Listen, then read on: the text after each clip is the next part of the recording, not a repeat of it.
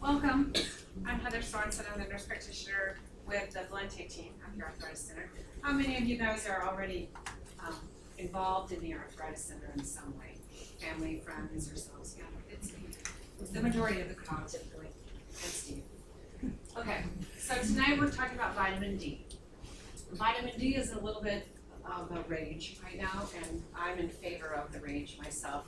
But it's kind of like coffee in healthcare, you know. One time coffee is a bad thing, the next time coffee's a good thing, you know. So maybe that's what we'll end up with, but I really don't think so, because vitamin D actually has special activity inside of us. So.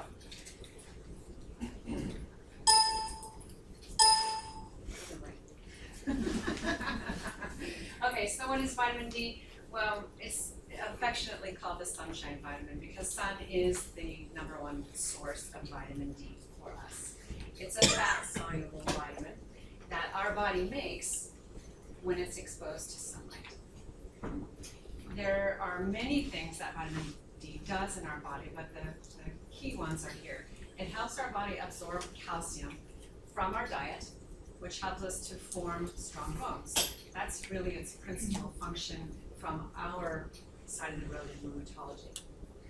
It also prevents abnormally low blood calcium that can lead to intermittent muscle spasm called tetany. It also suppresses the release of the parathyroid hormone, and that hormone, when it's active and overactive, causes our bone to be reabsorbed. We don't want that. We want to keep our bone in our bone. So, as I said, sunshine is our largest single source of vitamin D. And also, I'm ahead of myself, I guess. So we have chemical compounds in the skin's superficial layers that convert to vitamin D3 with exposure to sunlight. And the amount we need for synthesis depends on several things: our age, the shade of our skin, and then underlying medical conditions. And just as we all know, too much sun is not a good thing either. So sunburn and then risk of skin cancer. So we have to balance this. We have to find that fine line of how do we get enough vitamin D through our sun sources and not get sunburns. So a fair-skinned person who's outdoors in a bathing suit long enough to get a slight redness, that's equivalent to 10 to 25,000 international units of taking vitamin D by mouth. We don't really want to produce a light redness, so we need to be out in the sun less than that. And then when we're darker, we need about twice the amount of skin. This sun, not skin. We only have so much sun. I thought this one was kind of funny, so I put it in. So sunscreen, its whole job is to block the UVB rays. That's the sunlight. And even just a little bit, SPF 8 blocks 95% of the sun. So if you're outside and you go outside with your sunscreen all the way on, you're really blocking most of it. So you really aren't using that sun exposure at all for your vitamin D synthesis. So again, you have to balance overexposure, like that young man, versus underexposure. Okay? So many of the places will tell you, wait 10 to 15 minutes and then put your sunscreen on. So you get a nice kiss of sun without getting a sunburn. There are exceptions, of course. There are people who are sun sensitive. There are people with people who just really shouldn't be out at 10 to 15 minutes. There are other ways to get vitamin D, and that is through your diet, but it's not anywhere as good as getting it from the sun, but it's what we have. Okay? We have fortified cow's milk, and actually most of the alternative milks are also fortifying with vitamin D, but you read your labels to be sure, okay? An 8-ounce glass of milk only has 100 international units of vitamin D, and when we get further into the slides and you see how much you need in a day, you're like, milk, I mean, that's good and it tastes good, but it's not a lot of vitamin D. Orange juices are fortified. They're fortifying them with calcium too. Calcium and vitamin D are partners. Yogurts, some cheeses, some canned tuna fish, and then of course our breakfast cereals are fortified also. But it's not a lot, it's not 100%. But it's some, and when you add them together for your regular balanced diet, you can get a decent amount. But ultimately, can you get enough? just from dietary sources? No. Oily fish, wild caught ones, not the ones that have been just swimming around in a circle in somebody's tank. I mean, because they do some fish like that. Cooked salmon or mackerel and sun-dried mushrooms, they are pretty good. And then cod liver has a bunch of vitamin D, but we don't recommend that as a single source because it has a lot of vitamin A. And when you get too much vitamin A, then you have some toxicity issues too. So what happens when you don't have enough vitamin D? Well, most of you older adults in here will remember rickets, because rickets were around for a long time before we started adding vitamin D to milk in the 1930s. When you don't have enough vitamin D, then you don't have enough of your building blocks. Calcium and vitamin D are building blocks of good, strong bone. When you don't have enough, you have soft bones, and when your bones are soft and you're developing, you end up with the severely bowed legs and deformities. In the adult, which can also happen after you've formed good bone, as an adult, if you're deficient in calcium and vitamin D, you have a condition called osteomalacia, which is also soft bones. You can have bone pain, you can have muscle weakness as well. And then, of course, the thing that we speak about a lot in rheumatology is osteoporosis. Individuals with osteoporosis often have vitamin D deficiency. We have under intake of calcium, and that's why that's part of the component of the osteoporosis is we don't have those good building blocks. Okay? And then with osteoporosis, especially those of you who were with me last year when I talked about osteoporosis, you know that there are fractures that can be involved with osteoporosis. The key fractures in osteoporosis are typically hip, wrist, and vertebral fractures. Okay. There are certain individuals who are at more risk for vitamin D deficiency than others.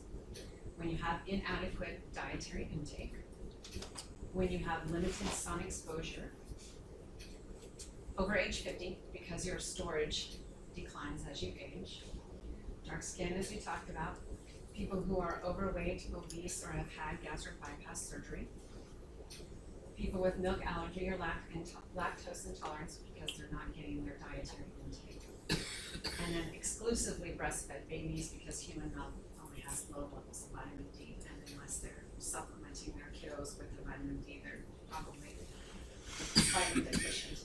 However, I'm sure that there are other people that would argue that fact, and I won't talk much about children or babies because we're primarily in adult practice. Additional risk factors: intestinal malabsorption. People who have Crohn's disease, people who have celiac, who don't absorb well in the gut. Folks with cystic fibrosis because they have poor fat absorption. Remember that vitamin D is a fat soluble vitamin.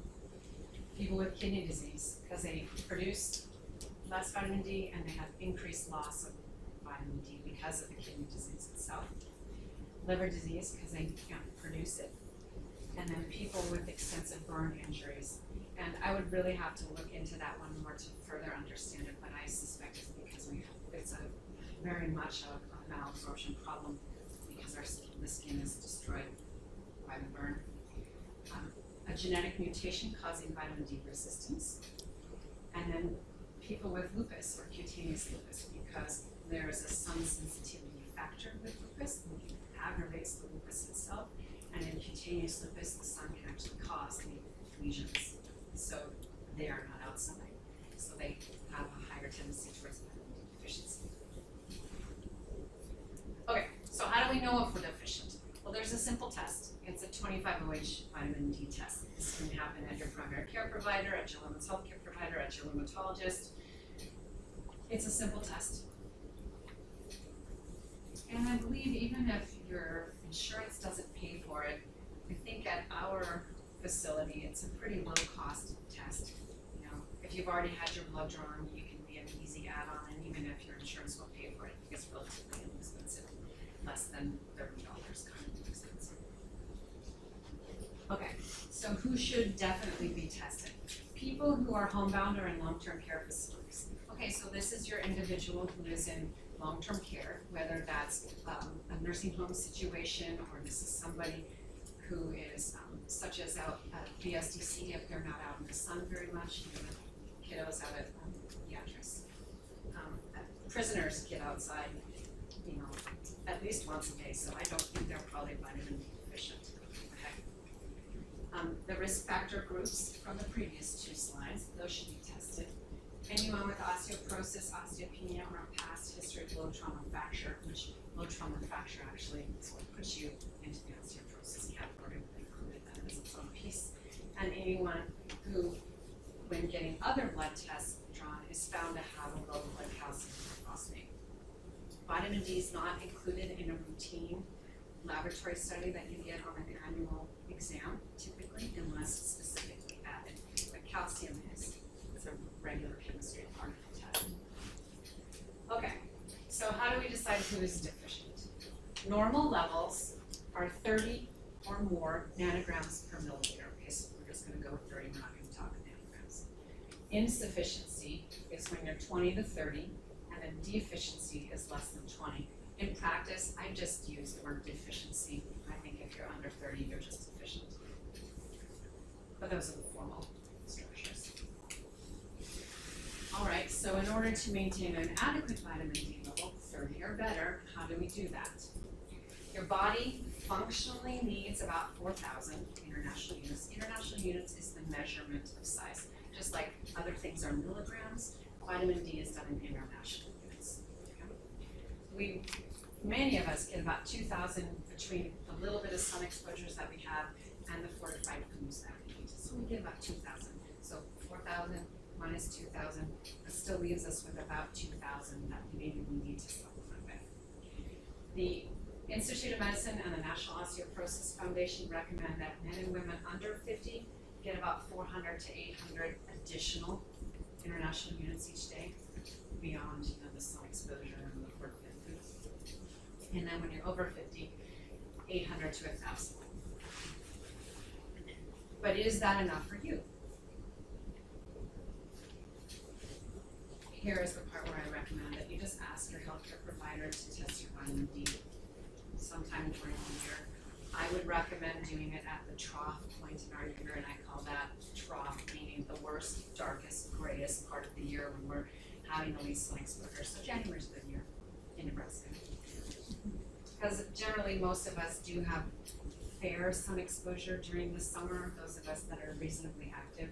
So we will tend to be more adequate during the summer months with the sun. But January in Nebraska. Okay. So we know, like as I said on the other slides, people who spend most of their time inside are probably short on sun. People who live in northern latitudes, and I thought this was very interesting. In Boston, Massachusetts, and Edmonton, Alberta, Canada, your skin virtually ceases to produce vitamin D between October and April. There's a lot of vitamin D deficiency in the Northeast. And then people with lupus, yeah. Okay, so there's a couple of different forms of vitamin D. They're not all the same. Cholecalciferol, that it's not active in its own self, it has to be converted, but it is a dietary supplement and it's available on over the counter. But most of the vitamin D you will find Walmart, Super Saver, Walgreens, etc. It's going to be ergocalciferol, and that also requires the conversion, but your body can do that. And then it's available both orally and by prescription, oral amounts, and then IM. Calcitriol, unless you have kidney disease, you can just gloss over this one because it's really only used in the kidney situation and the parathyroid situation. So that one is given just by prescription. A couple different bottles there for you. But I do want you to read your labels because we'll talk about the dosages here pretty soon. There is a lot out there. There's a lot out there on your pharmacy shelf. There are vitamin D supplements at chiropractors. There are vitamin D supplements at dermatologists. I mean, you would really need to be careful and read those labels because the dosages are different. And that's because it's not a prescription product. Okay, so there's daily dosing, there's weekly dosing, there's monthly dosing. calcium. It depends on how much you need and how it's delivered. If your vitamin D is low on the blood test, your healthcare provider who has done the test for you should be giving you recommendations on how much is right for you to bring your level to 30 or more. If you decide to supplement yourself without having the blood test first, please don't use more than 1,000 or 2,000 before then getting your vitamin D checked, because vitamin D helps your body manage the calcium, remember? So if we're getting too much vitamin D, then we're getting too much calcium, and that can cause hardening of the arteries, and we don't want that to happen. Kidney stones is another thing that can happen when you have too much calcium. So I feel safe telling you, if you're just doing 1,000 or 2,000 on your own, that's fine, that's good, but sometime during the year, go ahead and have your test done. So people with normal vitamin D levels, again, the IOM and the National Osteoporosis Foundation recommends age 50 and younger take about 400 to 800, and when you're over 50, 800 to 1,000. Again, about labels, multivitamins typically have vitamin D in them also, so keep that in mind, because you may be getting 1,000 of vitamin D in your daily multivitamin. My Target brand multivitamin has 1,000 in it. Okay, if your level's less than 20, this is very low, this is the full deficiency. In our practice, we typically prescribe 50,000 international units of vitamin D2 twice a week for 8 weeks. Then we go to once a week and we recheck everything in 3 months. But that's a prescription situation. With vitamin D2, I thought they recommended vitamin D3. D3 is what you can get over the counter. Oh, D2 is prescription? Thank you. And then if your level's in the mid zone, the 20 to 30, typically you can achieve normal levels with 1,000 or 2,000. Our rule of thumb is that 1,000 of vitamin D can generally boost you about 8 points. So if you're 20 and you start taking 1,000 of vitamin D3, you can probably get to 28.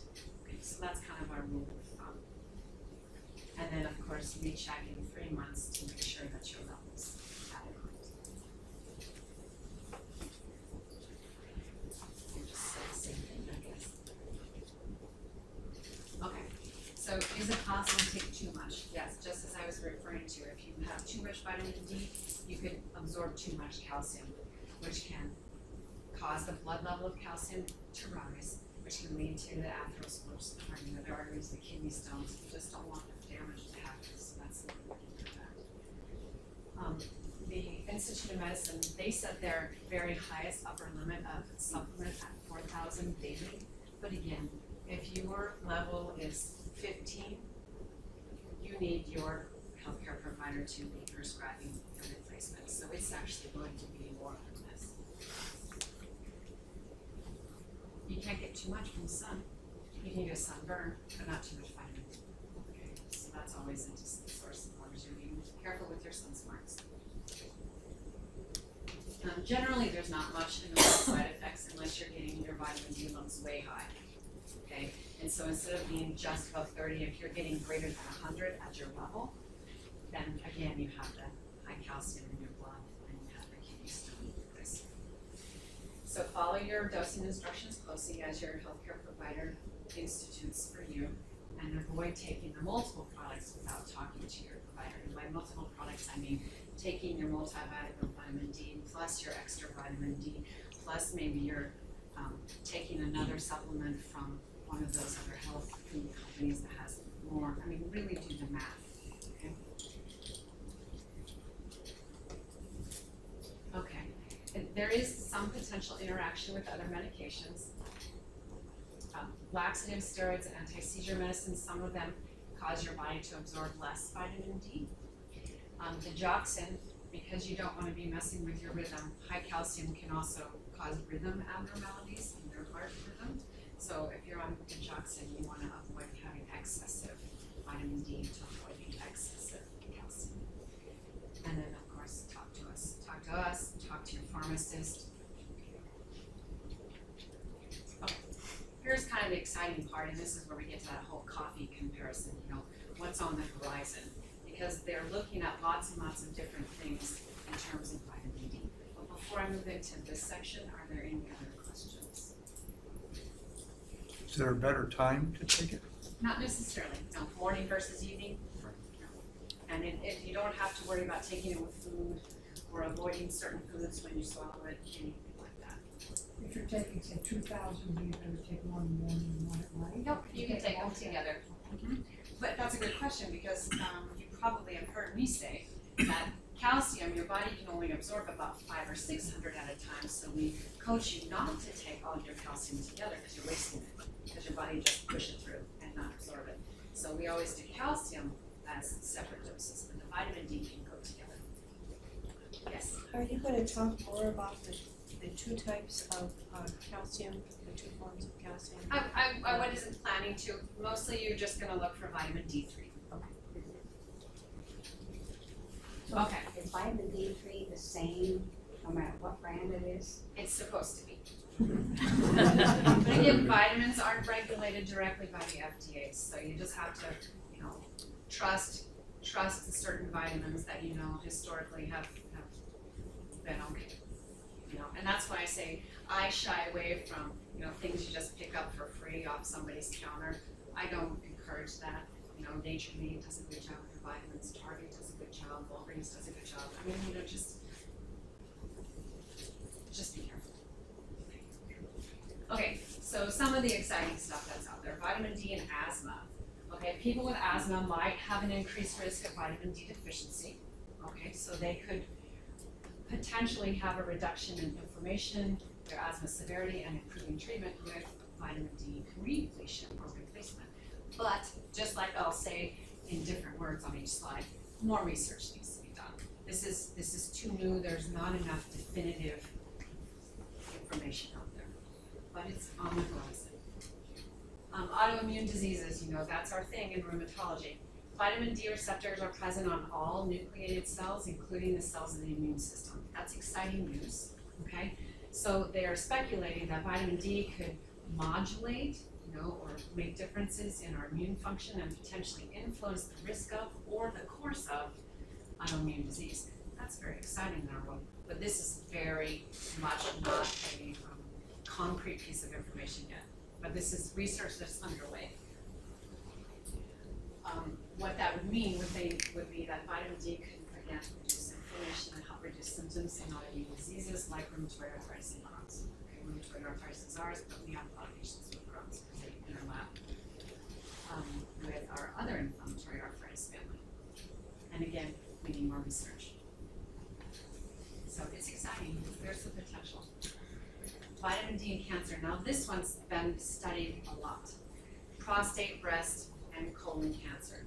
They know there is substantial evidence that shows the importance of vitamin D to help prevent those cancers.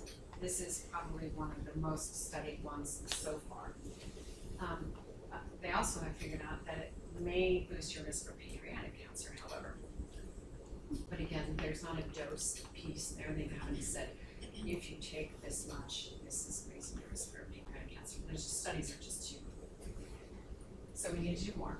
So for now, just like any other cancer risk prevention strategy, keep a healthy body weight, exercise regularly, and use the diet guidelines that the American Cancer Society sends out. Those are the things we know for sure, because those are tried and true.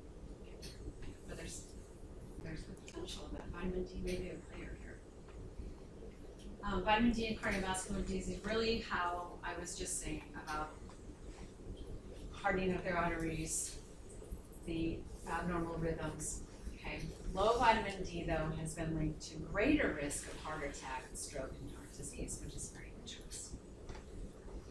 Blood pressure is often higher during the winter, at a further distance from the equator, and in people with darker skin pigmentation. So, okay, during the winter, your vitamin Ds are lower. When you're further from the equator, your vitamin D tends to be lower. When your skin is darker, you have lower vitamin D. So those people have higher blood pressure. That's interesting finding. So again, we need more studies. And then there's the same reason I've been saying several times about too high vitamin D. Vitamin D in dementia, vitamin D in Alzheimer's. Okay, older people are more likely to have vitamin D levels that are low. Now, how do we know? Why are they low? Are they low because they're not going outside? Are they low because they're not eating properly? Or are they low because they're older and we don't have as good of stores of vitamin D like we said on the first couple of slides? So older people with vitamin D deficiency performed poorly on tests of memory, attention, and reasoning compared to people with adequate vitamin D levels. Well, that's pretty interesting also. Weekly dietary intake of vitamin D has been linked to better mental performance in older women. Interesting. I think this is good information because vitamin D taken in a reasonable amount could really make a big difference for your attention. But we don't know because we need more studies. Okay? Why weekly? Why weekly? That was just that form of that study. Oh, That's just how they okay. did it. They may So it have could been, be daily or it could be, they may have been using a 50,000 Oh, international okay. unit quantity. Okay, so vitamin D and depression. And I will expand that informally to mood generally. Okay? It plays a role in brain development and function. And they found that patients with depression have low levels of vitamin D. But again, this is an interesting question because just as in the older adults with dementia, they're depressed, so they're not going outside and getting vitamin D. They're depressed, so are they not eating well? Or are they low vitamin D because of a different link of depression? Good question. The studies don't show that vitamin D supplementation reduces the symptoms of depression. It does not show that thus far. And it's a serious disease, so if depression's an issue, you need to talk to your healthcare provider. But that would be another good reason to maybe have your vitamin D checked if you have some mood disorder. Seasonal affective disorder, that's the mood issue that primarily happens during the winter months when we have less sunshine.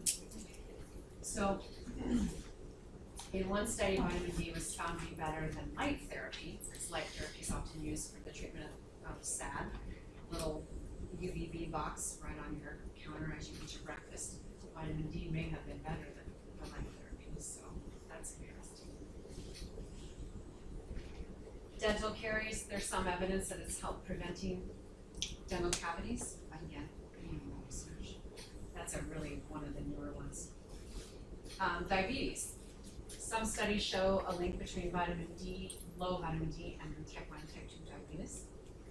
But there's not enough proof yet for healthcare providers to recommend taking a supplement to prevent diabetes. There's not enough information yet.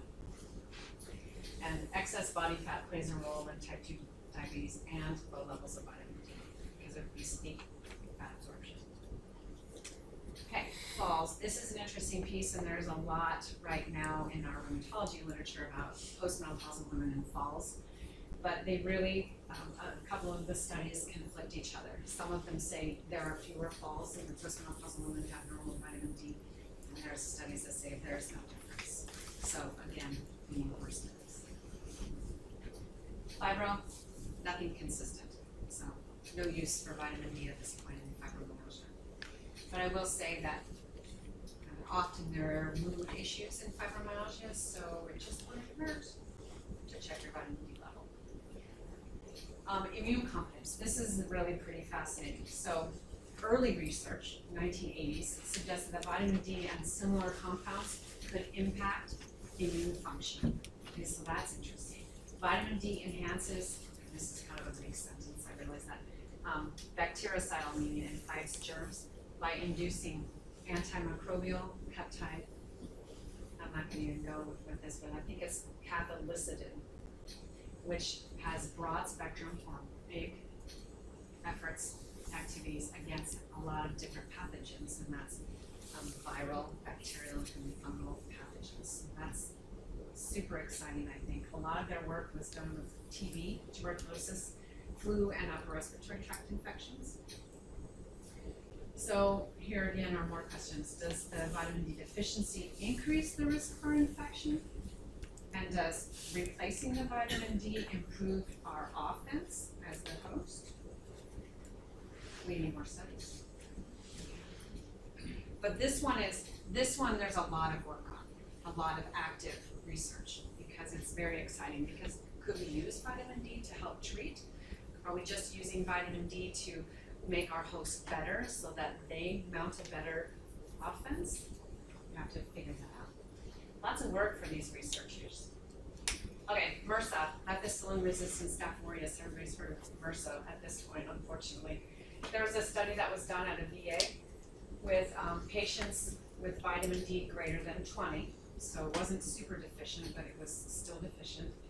The incidence of MRSA infections was double those that had adequate vitamin D versus inadequate. That says something about the slide we just saw about immune function. And so my question there is vitamin D deficiency representing a modifiable factor for reducing our susceptibility to infection, or just indicating that our health is bad? You know, maybe we're getting MRSA because we're not exercising, we're not out in the sun, we're not eating well, so our general health is just not as good, and that included a little bit of our vitamin D level, and that's when we get susceptible to MRSA. We need more studies. Multiple sclerosis and vitamin D is also exciting. This one's pretty well established also, along with the colon, breast, and prostate cancer. Multiple sclerosis is more common in people who live further from the equator, so they have less sunlight. Okay? And the scientists have suspected a link between sunlight, vitamin D, and MS, which is an autoimmune disease that damages our nerves. Okay? So one study found an association between a defect that caused us to have low vitamin D and higher risk of multiple sclerosis, which is really fascinating. But still, there's not enough evidence yet for healthcare providers to say, yes, we need to have vitamin D repletion for MS prevention. There's not enough evidence to say that outright. But there's a definitive link. Vitamin D with muscle pain and weakness. It's been linked, but there's really no strong evidence. It's lacking, so I wouldn't count on vitamin D taking away your muscle pain and weakness. Osteoarthritis, inconclusive. So it's not a fix-it for regular wear and tear arthritis. This one I wasn't sure where to put this slide in this presentation because it's really not a research thing. It's something that they already use, and I thought it was interesting, but since it goes with other diseases, I put it here. So there is one of the prescription creams that they use in psoriasis is a man-made compound that's similar to vitamin D. Kind of interesting, and you know that psoriasis people use light therapy for their skin. And then this other vitamin D ointment,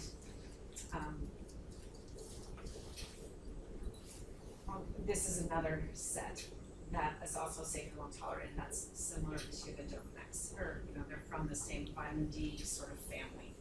So I think that's pretty interesting. Stroke outcomes. This is a newer study that I read. The researchers there found that as your vitamin D decreased, there is an increase in the size of your stroke. And then people with normal vitamin D had smaller size of stroke. And the people with vitamin D under 20 had poorer, worse 90-day outcomes. So this is an interesting piece, and this again is a newer set of studies. Weight loss. Some people who are obese have low levels of vitamin D, okay? The body fat traps the vitamin D, making it less available to the body. Okay, so that makes sense if you're obese, why your vitamin D might be low. And we don't know for sure if the obesity causes the low vitamin D or the vitamin D deficiency induces the obesity. Okay. A small study of people who are dieting suggested that adding the vitamin D to the calorie-restricted diet helped overweight people with low vitamin D levels to lose weight more easily. However, that's probably a fairly loose sort of concept, and there was probably lots and lots of variables. So unless it was a super controlled study, I wouldn't take that as viable truth. Okay, so ultimately, here's the thing. We live in Nebraska, we have long winters. Have your vitamin D checked and supplement it based on what the recommendations are. provider, whether that's women's health, primary care, rheumatology, internal medicine. Questions? Yes. How long does your body store vitamin D before it's completely depleted? Well, you're always synthesizing vitamin D, so you should never have a complete depletion. I've seen levels in my clinic, I think my lowest one I saw was 8, and that was just 2 weeks ago. So I'm treating her with a 50,000 international vitamin 2 twice a week for 8 weeks, and we're gonna follow that with once a week, and then we're gonna recheck her level in 3 months. And I'm really interested to see if it maybe helps a few things in her, and it would just be theoretical, it would just be, this is off the record, so it's not mine. I'm interested to see if it changes her pain perceptions. I'm interested to see if it changes her mood. And I'm interested to see if it helps her with her weight. Just an experiment, but she needs it replaced. I'm not doing it for fun and experimenting, but it will be interesting to see what changes for her as her vitamin D comes up. And she